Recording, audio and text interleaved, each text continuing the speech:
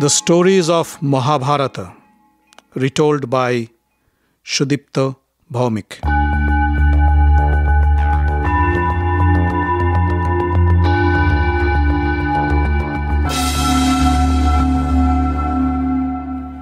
Welcome, dear friends, to another episode of the stories of Mahabharata.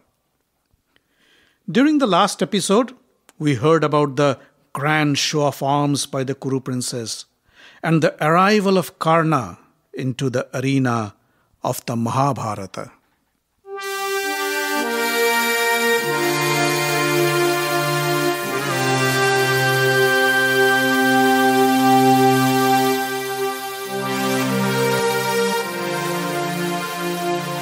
Soon after the exhibition, Drona called his students and said, "Boys, you have formally completed your training, and I have taught you all that I could. You have demonstrated your skills to your elders and to the citizens of Hastinapur, and from their applause and cheers, it was quite evident that they were more than satisfied with your performance, and they have passed you with honors. But to graduate, you have one more task to complete. You have to pay me your Guru Dakshina, my fees." Yudhishthira said, "Gurudev, please let us know what you want. We'll scour the heaven and the earth to fetch it for you." Drona said, "Very well then. Here is what I want from you. Go to the kingdom of Panchala and bring me King Drupada as a captive." Yudhishthira was surprised to hear this. Drona noticed and said, "You must be wondering why I am making such a strange request. Let me tell you why. When I was a young boy and was studying at Rishi Agnivesha's school, Drupada, the Panchal prince, was there too. We were very good friends. In fact, he was my best friend. One day, he told me, Drona, you are my best friend, and there is nothing in the world that I cannot do for you. I promise you, when I become the king of Panchala, I'll give you half my kingdom." I told him, "You are just being too emotional now. I'm sure you don't mean it." He said, "Drona, I am Drupada, prince of Panchala. I always mean what I say." I laughed and said, "Well, then maybe one day I will take you up on your offer." After we graduated, we parted our ways. Drupada became the king of Panchala, and I went on to learn advanced skills with weapons and arms. But my skills failed me in making money. I was very poor and could hardly feed my family. And then I remembered my friend Drupada's promise. I went to the Panchal court before Drupada and said, "My dear friend, I have come to accept my share." Drupada looked surprised. He asked, "Who are you? What share are you talking about?" I was shocked to hear this. I told him, "Drupada, you don't recognize me? It's me, your friend, Drona." Drupada looked at me for a while and said, "Yes, indeed, it's you, Drona the Brahmin. Huh? So what have you done to yourself? I could hardly recognize you." I said, "My friend, I am going through a difficult time, and poverty must have had an effect on my appearance." Drupada said, "That's possible, but what brings you here? What share were you talking about?" I told him, "Friend, don't you remember your promise? When we were at Rishi Agnivesha's school, you had promised to give me half your kingdom. So here I am to accept my share." Drupada laughed out loud and said, "I promised you half my kingdom? Are you out of your mind?" I was really surprised. "You forgot your promise, my friend?" I said. "You promised me?" Drupada stopped me and said, No, I never promised you anything, and don't call me a friend." "Yes, we were students together at Rishi Agnivesha's school, but you were never my friend. You were a poor Brahmin boy, and I was the prince of Panchala. How could we be friends? Remember, Only equals can be friends. Saying this, he laughed again, and his entire court joined him in laughter. And those sounds of laughter entered my eyes like hot molten lava. I felt so humiliated and insulted that I could barely stand on my feet. My entire body was trembling in rage. I looked at him and said, "Drupad, one day you will have to pay for this dearly." And I left the court. From that day onwards, I have been looking for an opportunity to get back at Drupad and give him the punishment he deserves. And today is the day. I know you can fulfill my wish, and that will be my Guru Dakshina. Duryodhana stomped the ground in rage and said, "Acharya, your wish is our command. I will bring that arrogant King Drupad in chains and make him kneel in front of you in no time." Saying this, he jumped on his chariot and sped away towards Panchal with his 100 Kaurava brothers. The Pandavas too followed the Kaurava brothers towards the Panchal kingdom. But before entering the city, Arjuna said, "Let's wait here and watch what happens to Duryodhana. Drupad is not a weakling, and I'm sure our arrogant cousin Duryodhana will get a good thrashing from him and his army. So let's watch their strategy and their war tactics, and then we will attack at the opportune moment." But as the Kaurava brothers entered the Panchal king capital, they were stopped by a huge Panchal army consisting of thousands of infantrymen, hundreds of horse-mounted cavalry, and hundreds of elephant-mounted soldiers. The efficient spies of Drupad had alerted the king of the impending attack, and Drupad was waiting to face Duryodhana and his brothers on his golden chariot. Soon, a fierce battle ensued, and Duryodhana was overwhelmed by the Panchal army. Drupad attacked him violently with a barrage of arrows and missiles which Duryodhana was not able to counter at all. The citizens of Panchal also joined hands with the army to defend their homeland. Duryodhana had no other option but to retreat. The Pandava brothers have been watching all this from a distance. When they saw Duryodhana backing off, Arjuna said, "Brother Yudhishthira, I think we should strike now. You wait here. The four of us should be good enough to defeat the Panchal army." Saying so, the four brothers, Bhima, Arjuna, Nakula, and Sahadeva, attacked the Panchal army. Bhima, whirling his huge mace, started to destroy the Panchal army like a bulldozer. Nakula and Sahadeva attacked with their swords, while Arjuna sped through the army on his chariot to attack Drupad. The endless stream of arrows from his bow killed thousands of soldiers on the way. Failing to counter this fierce attack, the Panchal army started to flee the warfield. Soon enough, Arjuna faced Drupad and a fierce battle broke out. Drupad fired a barrage of arrows to Arjuna, but Arjuna destroyed them all in mid-flight.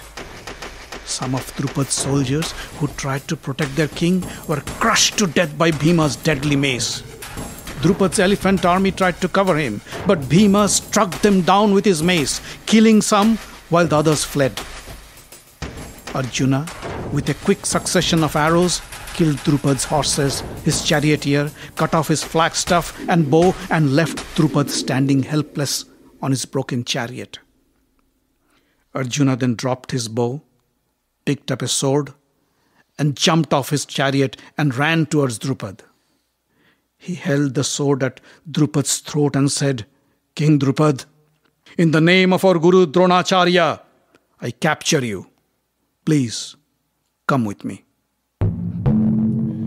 The Pandava brothers tied King Drupad in chains and brought him to Hastinapur and offered him as their dakshina to their Guru Drona Acharya. Drupad stood there in front of Drona with his head down in humiliation. Drona smiled and said, "So, Drupad, it seems now I own your entire kingdom and all your wealth. What do you have to say about that?" Drupad couldn't say a word. Drona came close, held his arm and said, "Don't be afraid. I am a Brahmin and I forgive you. I would still like to be your friend, but as you have said, how could unequals be friends? So, I give you half my kingdom, and we can then continue to be friends. Do you accept? Drupada had no other option but to accept the offer. He was being humiliated like never before. But he swallowed his pride and said, Drona, you are indeed very kind to forgive me. Yes, I accept your offer with all humility and hope to stay your friend forever. Drupada went back with half of his Panchal kingdom, while Drona took over the other half. But Drupada could never forget this humiliation, and from that day onwards, he began to look for ways to get back at Drona and the Kuru dynasty, one way or other. As the days passed, the Pandavas grew in strength and popularity. They have been defending Hastinapur from external attacks, conquering kingdoms all around, amassing huge amounts of wealth for the royal treasury, and donating large sums of money to the poor and needy of the kingdom. The citizens of Hastinapur knew that good governance and prosperity awaits them as soon as the Pandavas took control of the throne of Hastinapur. But the Kauravas did not like this at all. It pained King Dhritarashtra to think that soon he might have to hand over the throne to his nephew Yudhishthira instead of his son Duryodhana. In his hurt, Dhritarashtra knew very well that Yudhishthira was indeed the most eligible prince to inherit the throne. He was the most learned, the most righteous, and the wisest of the Kuru princes. His ministers, his advisors, and even Bhishma has been urging him to make Yudhishthira the crown prince as soon as possible. But he kept on stalling the inevitable. Then one day, Kuru, a close associate of Krishna, visited Hastinapur and told him, O King Dhritarashtra, I hope you realize that Yudhishthira, son of King Pandu, is the rightful heir to the throne. You have been serving as a caretaker, and you served well. But now is the time to hand over the reins of the kingdom to your nephew. Remember, Kunti's sons enjoy the support of their cousin, Lord Krishna, and of the entire Yadav family. Dhritarashtra, though blind, was smart enough to get the hint. The Yadavs were extremely powerful, and Lord Krishna, it said, is the reincarnation of God Vishnu himself. Krishna had killed his uncle, the vicious king Kansa of Mathura, with his bare hands. He was also known to have killed the ferocious demon Putana and killed the monstrous serpent Kaliya. Nobody in their right mind would dare to antagonize Krishna. So Dhritarashtra thought it would be prudent of him not to go against the will of the people.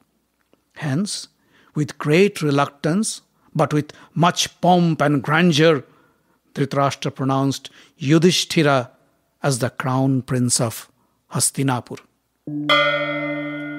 Duryodhana was furious. He told his father, How could you do such a thing, father? You are the rightful owner of the throne, and as your son, I should have been the crown prince. Dhritarashtra said, My son, control your anger. I know very well that I have done a disservice to you, but believe me, I had no other option. If I hadn't made Yudhishthira the crown prince, the citizens of Hastinapur would have revolted against me. They would have thrown us out of the palace and made Yudhishthira the king. The Pandavas also enjoy the support of the Kuru elders, the Yadavs, and most of all, of Krishna.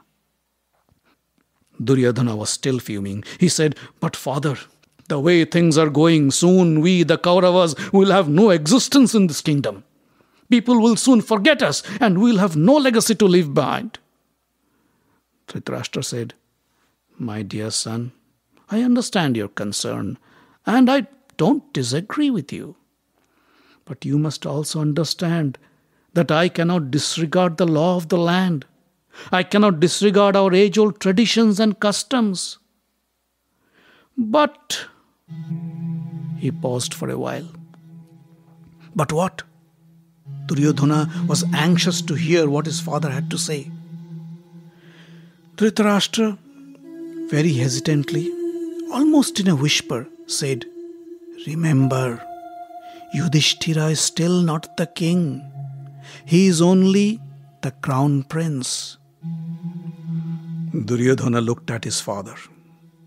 A faint smile appeared on the edges of his lips, which the blind king couldn't see.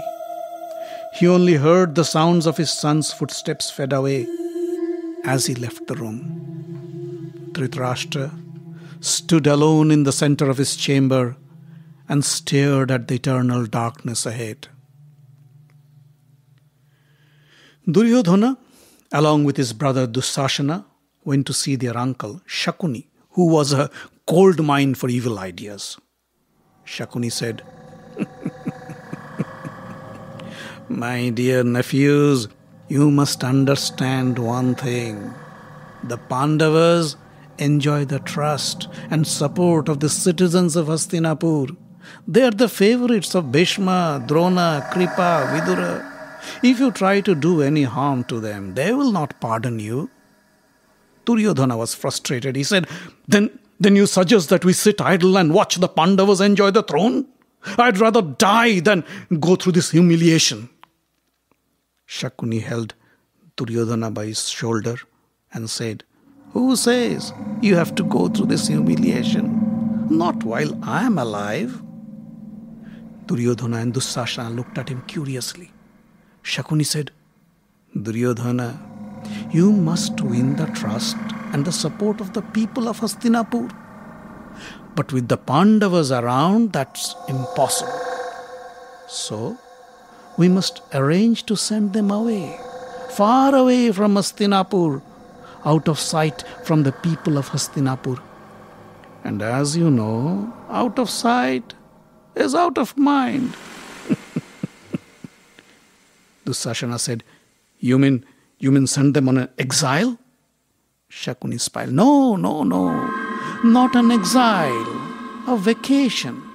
A very long vacation to a nice and warm place. And while they're away, you try to build your trust and support with the people of Hastinapur. Duryodhana was restless. He said, But what when they come back? They'd once again claim their throne, wouldn't they? Shakuni looked at him and smiled. What if some kind of an accident befalls our beloved Pandavas while they're on their vacation?